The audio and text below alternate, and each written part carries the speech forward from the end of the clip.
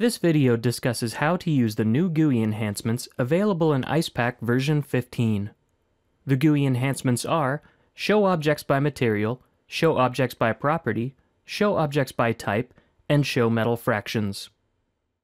Let's move on to the Icepak GUI. The first new feature I want to talk about is Show Objects by Material. This feature allows you to quickly visualize all the objects inside your model that are made of a certain material. For example, you can show objects made of aluminum, ceramic, silicon, and so on. All the objects made of these materials will light up inside the GUI, and you will very quickly be able to visualize if you have specified the right materials. This feature can also help you find a specific object made of a certain material. The next feature is Show Objects by Property. This feature allows you to display the power values of your heat sources. To find the power range, go to the Power and Temperature panel. Here, we can see that the power goes from 0.25 to 2.5 watts. We can specify those as the min and max values. When using these values, you can see the power for all sources is displayed. Notice that sources outside of the power range are clipped out.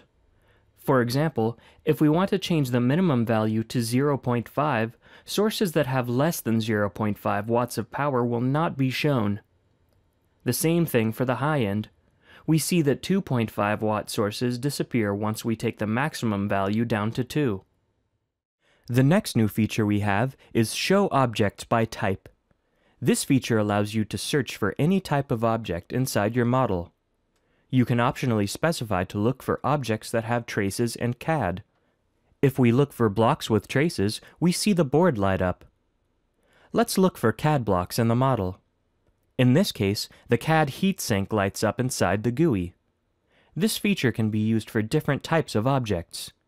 You can very quickly find fans, grills, packages, or any other type of Icepak object present in your model.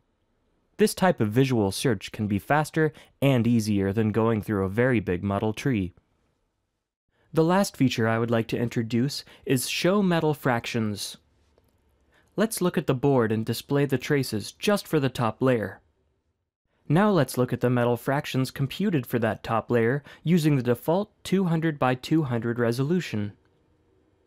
You can see that the metal fractions are not adequately captured inside the fine traces and smaller diameter vias. In order to guarantee that we have at least one cell inside those traces, the number of rows and columns has to be much larger.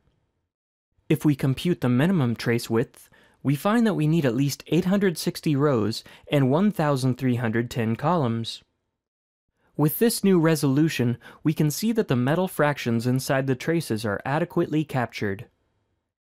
If we zoom into an area with small vias, we can see that the metal fractions inside the vias are also fairly well captured. One thing to note is that the grid cut algorithm is multi-threaded in version 15. For modern, multi-core processors, you will see a 5 to 10 times speedup in computing the metal fractions and conductivity vectors compared to version 14.5.